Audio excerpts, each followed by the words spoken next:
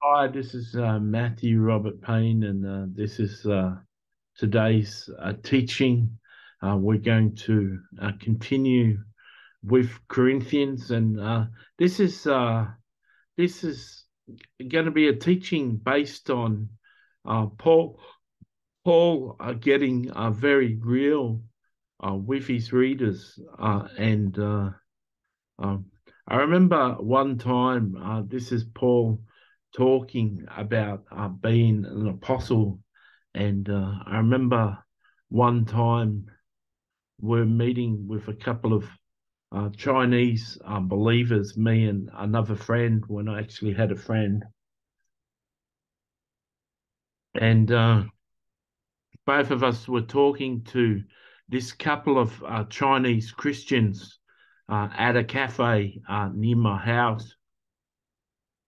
And I don't know, me or my friend mentioned the word apostles, and one of the Chinese uh, guys were provoked into saying, "You Westerners throw around that word apostle like it's nothing, and you really um, you don't understand. In China, if you're called to be an apostle, that means you've got a death sentence on your life. And if you're called into a position to lead the church like an apostle, it means you're actually going to be a martyr. You're actually going to be martyred for your faith. And all of the apostles in the Chinese church get martyred because they're so important to the church that the authorities chase them down, seek them out, and kill them. And when I heard that, it really brought some holy fear into me, and I recognized the office to be more than something some Westerner calls himself. And so I'm very I've had people prophesy over me and say that I've got a calling of an apostle. And I often say to people that are close to me, I'm apostolic. And what I mean by that is that I can function in pretty much four of the five offices. I can function as a prophet. I can function as an evangelist. I can function, have a pastoral function, and I can have a teaching function. I'm strongest in my teaching ability, but I'm strongly prophetic, and many of my books are prophetic. But I do share Jesus with nearly everyone I meet. So I'm highly evangelistic. I ran a Facebook group at one stage that grew to have 15,000 people. I was like pastoring a church at the time. It was a very active group, but there was a lot of interaction between the members. There was about 40 or 50 posts every day, and we had 10 people as admins, and you had to have your post approved, and it was a very active ministry, and it was like a church that I was pastoring for a time. So I have had like an apostolic call on my life, but it's not something that I come forth with.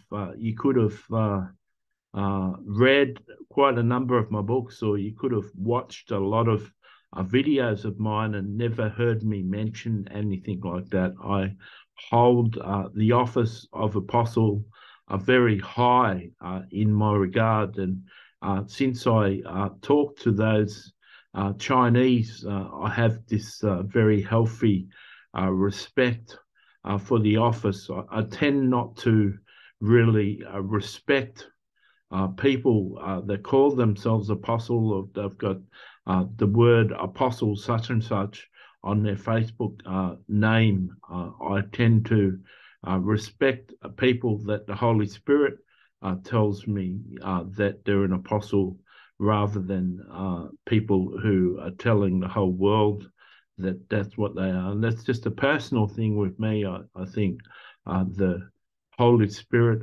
reveals the anointing of a person to me. And I've met three apostles in the flesh, and they were almighty men of God. Two apostles that I met in the flesh, one of them told me that he never sins and he's conquered sin, and taught me that you can take every thought captive and to the obedience of Scripture, and you can decide to sin or not, and sin is a choice, and he chooses not to sin.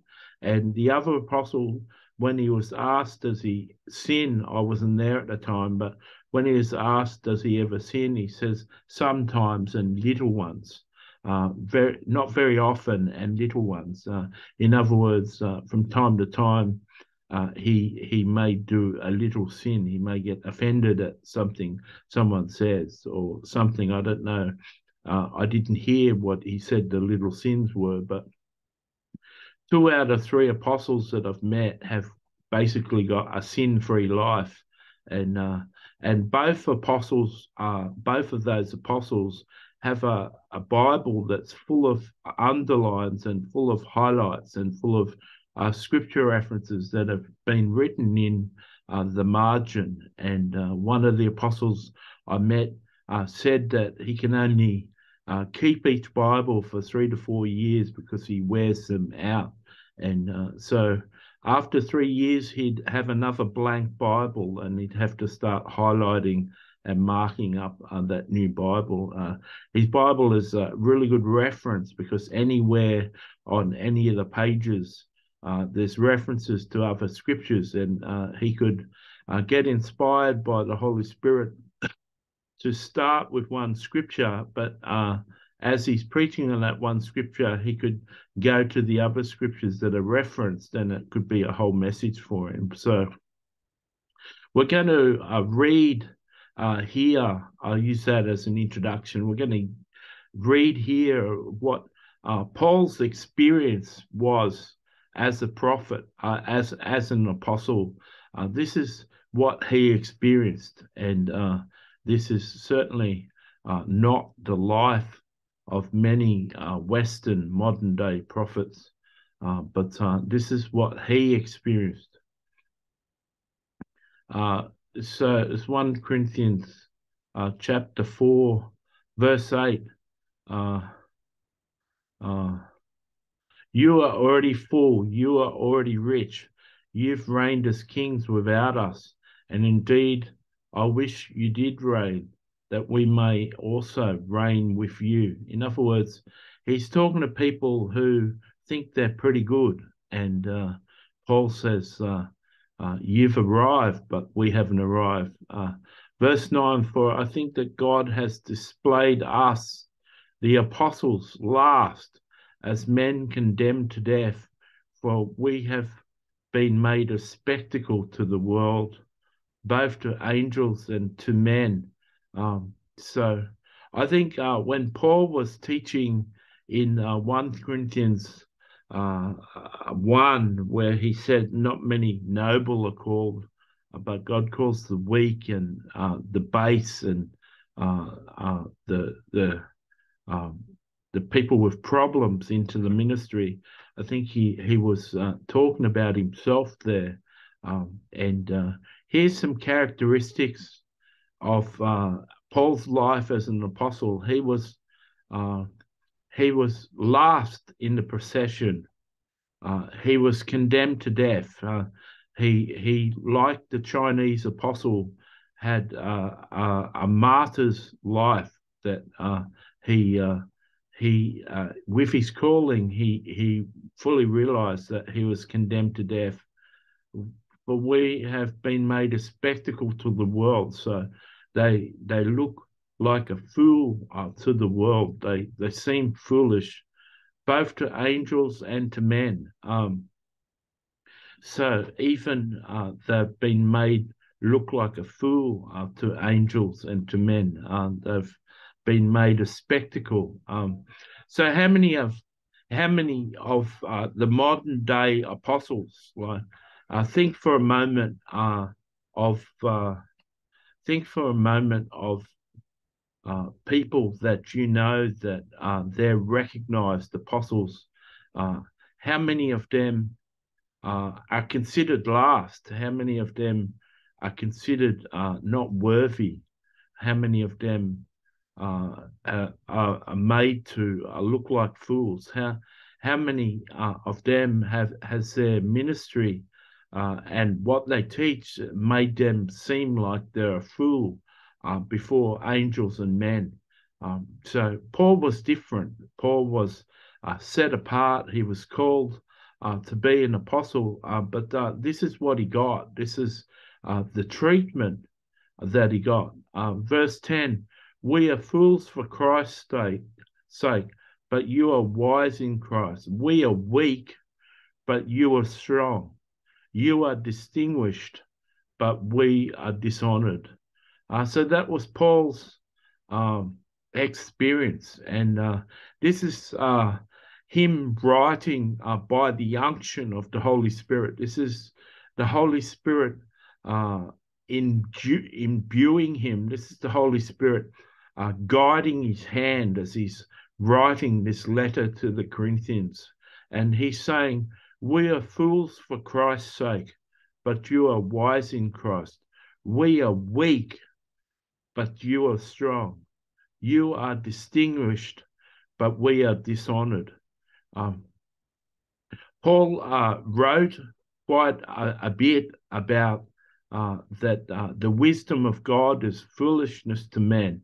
He also wrote that the wisdom of men is foolishness to God. So the takeaway from that is that if you speak with the wisdom of God, that carnal Christian men, ordinary Christians, will consider you to be a fool if you speak with the wisdom of God, if you come out with revelations of God, if you're speaking forth from revelations. Many carnal men, many normal Christian men who walk in the flesh will consider what you're saying foolish because the revelation of God will argue, will make a different point, will be controversial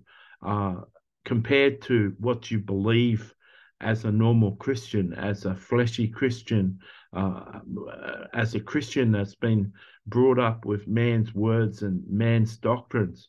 And so when you speak forth with revelation, you'll be considered a fool.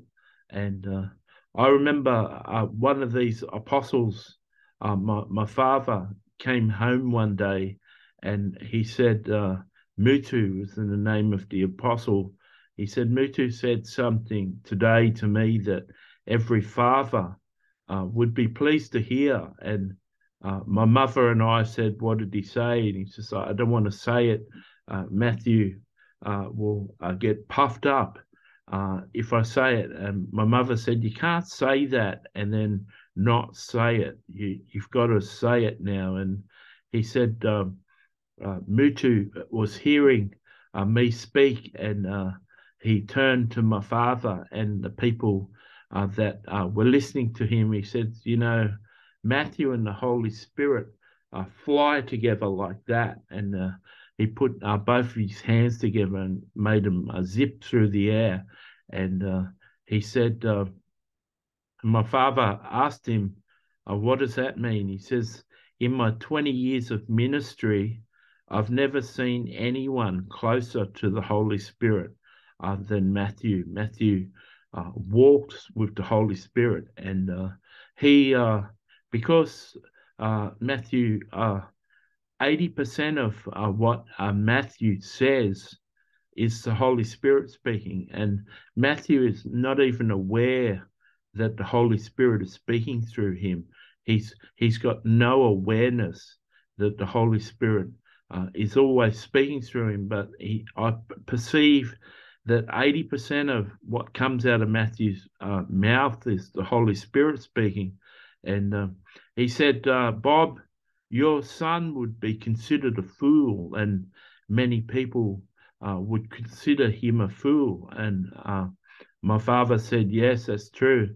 He said, that's because the wisdom of God is foolishness to men. And so Matthew would remain without many friends and without many people that respect him, because most people would consider him a fool because he's so full of the revelation of the Holy Spirit. And my brother and my father believed that and came home and told us. And that's what the Apostle Paul is saying here. He's saying that he's we are fools for Christ's sake, but you are wise in Christ. So the wise in Christ are more carnal and more fleshy, and they've got a good reputation with the Christians. We are weak because the Lord calls the weak and the untrained and the foolish. And Paul was saying, we are weak, but you are strong. You are distinguished. You've got a good reputation, but we are dishonored. So that was the life that Paul experienced as an apostle. He's not here lying. Paul isn't writing this letter to the Corinthians lying. He's not saying a mistruth. He's not trying to get their sympathy by saying that he's considered at the end, that he comes last as the procession of people comes forth. He's in the last part of it. He's not saying that he's condemned to death and lying about it. He was actually killed, and 11 out of 12 disciples, apostles, were crucified, were put to death. That the true apostle had in those days had the sentence of death, martyrdom, over them. That was part of their calling, that they were going to be killed. So the Apostle Paul is saying, you've got an easy life. Everything's happening for you, but for us apostles, things are different. Verse 11, to this present hour we both hunger and thirst, we're poorly clothed, beaten and homeless. So is this the lifestyle of that current day apostles are living? Do you know current day apostles who hunger and thirst? They do in China, and they're poorly clothed in China. They're beaten and homeless in China, and the apostles there could possibly live without a house and have to rely on supernatural food to be fed. They're poorly clothed. They are poor. They don't have a lot of wealth. They live on the giving of the people that they minister to. But in Paul's day, that he had times where he hungered and thirsted, where he was actually hungry and thirsted, and not many people are dressed in Armani $2 and $3 and $5 and $10,000 suits these days that the apostles wear. Not many of them are hungering and thirsting. Not many modern day apostles in America are poorly clothed. They're certainly not beaten and homeless. And we labor working with our own hands, being reviled, we bless, being persecuted, we endure. So the Apostle Paul says that he labors. He used to, they call him a tent maker, but the actual talith, or the thing that goes on a Jewish man's head, that holy sort of thing they wear on the head. That was what Paul used to do. He used to make them for people. So they must have been very exclusive ones being made by the Apostle Paul. Imagine living here today and having one that was made by the Apostle Paul. So when Paul said, and we labor working with our own hands, I feel that he's talking about that he actually labored, he actually did labor and worked to raise his finances for ministry. Being reviled, he had a bad reputation. He was spoken against. People spoke out against him. When people spoke out against him, he blessed. Being persecuted, he was persecuted for his message, but he said when he was persecuted that he endured. When people spoke out against his name and his character being defamed, we entreat. In other words, we make peace with the people that defame us. We go to an effort when our name is defamed. We go to an effort to restore our name. We entreat people. We try to win people back to our side when we've been defeated. We've been made the filth of the world. And how many modern day apostles do you know that have been made the filth of the world, the offscouring of things until now? So verse 14, he says, I do not write these things to shame you, but as my beloved children, I warn you. For though you may have had 10,000 instructors in Christ, yet you do not have many fathers. For in Christ Jesus, I've begotten you through the gospel. So Paul was saying that I didn't write these things to bring you shame, but to warn you. This is what the calling of an apostle is. Don't be quick to be promoted by men and have hands laid on you for you to become an apostle. Be warned. I'm writing this as a warning, and you may have heard 10,000 different teachers and preachers, but you don't have 10,000. You don't have 10,000 fathers, and I've begotten you as a son. I've made you a son of mine. I've brought you up. I gave birth to your faith, and respect me for that. So I think that we can all learn from that. The modern day apostle goes through trials and tribulations. There's many modern day apostles that have to wage war and battle all the time with the spirit of pride. Many modern day apostles battle with a proud and haughty spirit, and this can disqualify them. I've heard that apostles fight the spirit of pride, and prophets fight the spirit of Jezebel, and I see some truth in that because I've encountered Jezebel a lot. And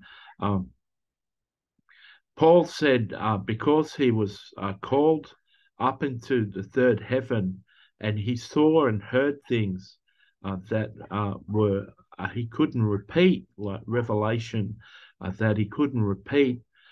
He was sent a messenger from Satan to buffet him, and that messenger from Satan was a spirit that used to travel around wherever Paul went, and used to stir up trouble, and had him whipped and beaten with rods, and was consistently stirring up trouble. And Paul could discern that there was a spirit that was causing this, and he asked. His spiritual warfare couldn't get rid of it. seemed like more of a principality or something that could move out of its territory. And he discerned that there was a spirit involved, and he went to the Lord because his spiritual warfare wasn't working, and he went to the Lord to ask him to do something about this spirit. And the Lord said, "My grace is sufficient for you. I'm glorified in your weakness." And so the Apostle Paul was given that to keep him from pride. And so he was beaten with rods a number of times and whipped and stoned. And he had all this persecution in his life to keep him from being puffed up and to keep him from pride. And I have to admit that I don't particularly like the book of Hebrews that I believe Paul wrote, and I don't particularly understand much of Romans, which Paul wrote. And so there's certain things, certain revelations, certain teachings that Paul has that I not entirely happy with, and can actually discern and understand really. I could be. It's like a humble thing for me to admit that there's certain parts of Paul that are hard to understand. The Apostle Peter in Second Peter said Paul wrote many things that were hard to understand, and some men will take those teachings and twist them and deceive many. So I agree with Peter that Paul has written some things that are hard to understand. So understand this, that Paul had those difficulties come in his life, that spirit caused to happen, that spirit that buffeted him, that people call a disease. They call the thorn in the flesh a disease. Kat Kerr, I think, has said that was short-sightedness, or he couldn't see properly. She discerned that his thorn in the flesh was that he couldn't see, and but that's not true. I heard it from Paul himself when I was talking to him, when I interviewed him, that his thorn in the flesh was this spirit that used to travel around and cause him trouble. So I pray that you're encouraged by this. Please be encouraged that we can thank God that you can be a modern day apostle and not suffer like Paul suffered, and you can be a modern day apostle and not be homeless, and you can have food and clothing, but you'll find that certain people persecute you, and certain people come against you and speak out against you. Certain people will call you a fool. Certain people will say you're deceived. We just don't hear from the apostles. We just don't hear them being frank. There's not a lot of people preaching these days that give examples out of their own life and are transparent in their teaching. But you could actually have a sit-down conversation with a modern apostle who's a true apostle, and he could confess to you that he's been attacked so many times and defamed so many times, and he's had sicknesses in his body. He's been weak at times. He's felt that he was a fool. He's been told he's a fool. He's gone through periods where he believes he was deceived. He's gone through periods where he thinks he's crazy and his revelations weren't of God. And if we actually had the chance to speak to notable apostles who are true apostles, we'd find that they suffer.